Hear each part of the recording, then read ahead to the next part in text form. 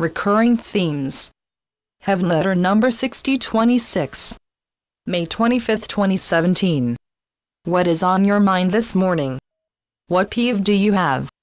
What internal conversation are you having with someone who is not here in the room with you that you can't seem to let go of? You burst forth with what you wish you had said the last time you met. You may rant on and on in your mind like this: the way I see it, you are an incidental, uneventful person in my life, yet you think you know all the answers. Because you make a pronouncement that you know me and have pointed out what you see, you think that you are straightening me out. You aren't close. You are not connected to me and what I think and feel. You have no idea who and what I am. You give pop-up answers that are meaningless to me. You skim right over me.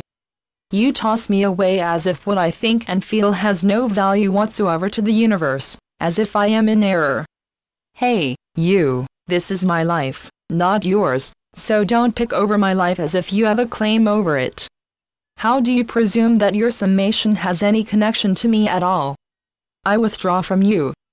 You no longer count with me either, Mr. Know-It-All.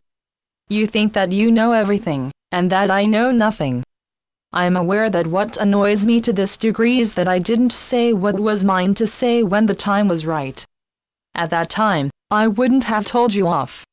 I simply would have spoken up. I'm tired of your thinking you know more than me and everyone else in the world. What you say means nothing to me now. Nothing. By my not speaking up, I let you get under my skin, and now it won't go away. Beloveds, how vividly you want to remove this feeling that gnaws at you. How many times a day all over the world do my children echo this theme? This doesn't feel good to you at all. For some unknown reason, at the moment, you haven't been able to express yourself. Are you cowed by others?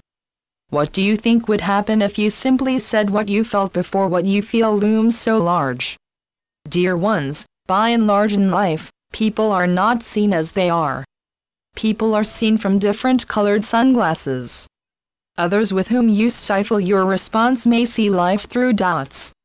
They see only a pinhole of what is to be seen. They don't see the valleys or the mountains. They are trying to be true to themselves and have no idea of how to be true to you. They mean to be helpful to you and came across as pompous. We might say that this person has a form of dyslexia. He doesn't know how to read people. He doesn't even know that this is something that would be helpful to him if he did learn how to read from other points of view than his own. Alas, he cannot see.